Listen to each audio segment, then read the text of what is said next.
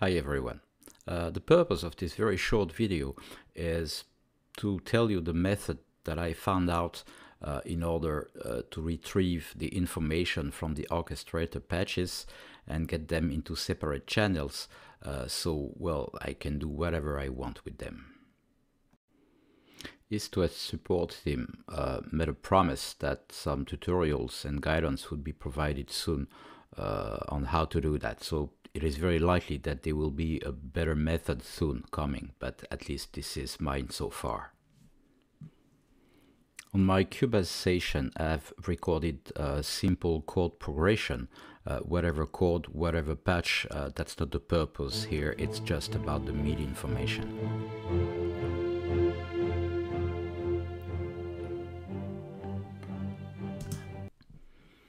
My issue is that even if in the orchestrator some MIDI channels are identified for each voice, each subtrack in each section, I couldn't really retrieve these MIDI channels in my Cubase session. It is very likely that, as I said previously, I just didn't know how to do it properly.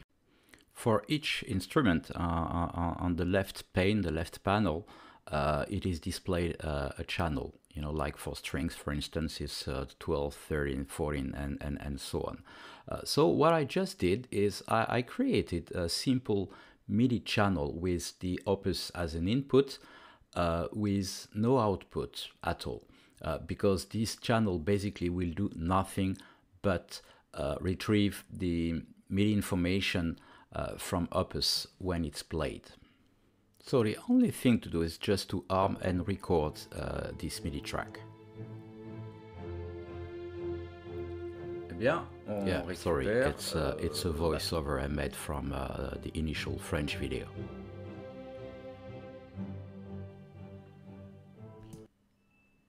Yeah, that's it. So if we check that pattern, that block, then all the notes are there, the short notes for each instrument are there. It looks like a mess, but in Cubase you can select by channel. And when I did that, I realized that even if I couldn't do it, it looked like Cubase could identify the various channels. So from there, it's just about going to MIDI dissolve, and you just extract the notes on separate lanes, and that's it. Boom. You get all the instruments available. Each of them is here on a separate channel. So you'll tell me, but which instrument is what? Well, just go back to Opus and check the actual MIDI channels that are indicated.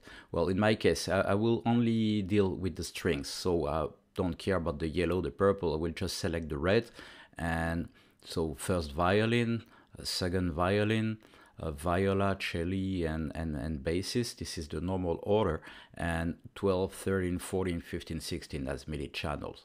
So I can now just sort the things. I will remove the ones I'm not interested in, and I will just keep the 12, 13, 14, 15, 16 to get the string ensembles. So first violin, second violin, violas, cello, and bass.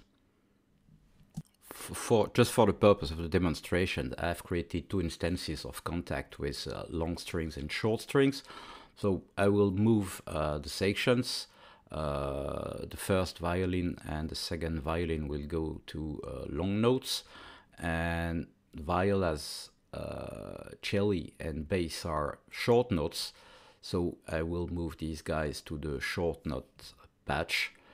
I will then use the glue tool to merge all the lanes in one, and basically we get long strings, short strings. So let's mute Opus and play the new track, I would say. Vers la nouvelle librairie.